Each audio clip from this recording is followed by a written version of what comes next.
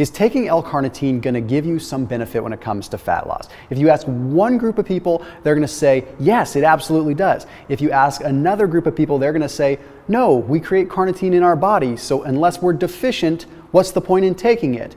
Well, let's go ahead and break that down, because there are mixed opinions, but if we understand how powerful and important carnitine is in terms of fat burning and that whole process in the body, it might shed some different light. So let's break it down. I put a link down below for Seed. If you're focused on gut health, then you've probably considered taking a probiotic. That is a 25% off link for the probiotic that I recommend. They are a sponsor on this channel, but they're also the only probiotic that I would honestly stand behind, just because they conduct the research, they know what they're doing, they fund a lot of research.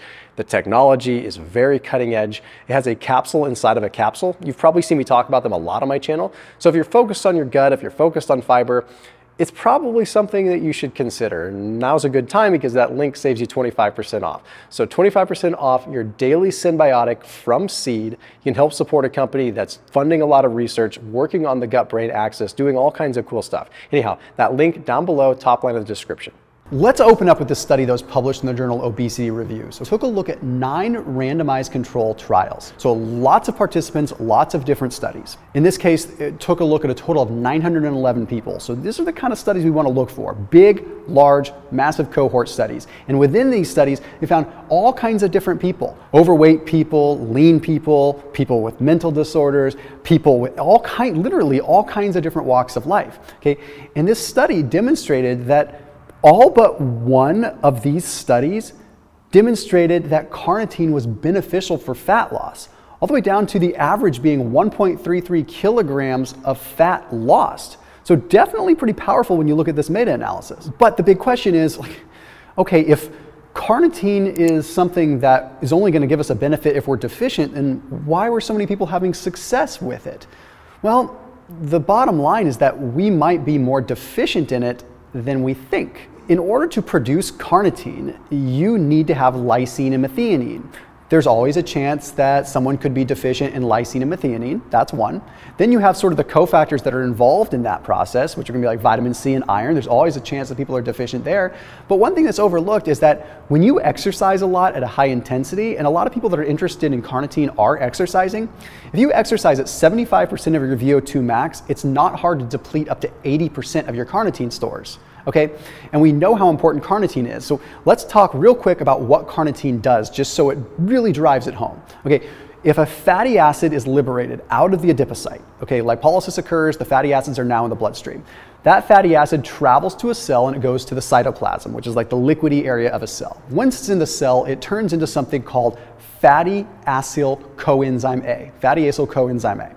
Okay, then this fatty acyl coenzyme A reacts with something called carnitine, operative word carnitine palmitoyl transferase 1.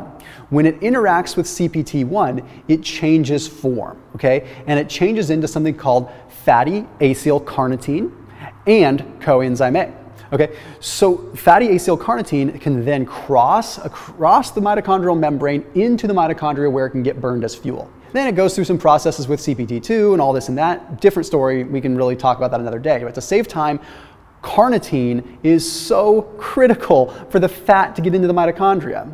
So if you're deficient in carnitine, you're going to likely be deficient in CPT1 because most of your carnitine stores go to CPT1. Without CPT1, fatty acids can't get across the mitochondrial membrane and cannot be oxidized. You cannot oxidize that fat for fuel without carnitine. So it's one of those supplements that's so inexpensive that it might be worth throwing into the mix because maybe it does help you.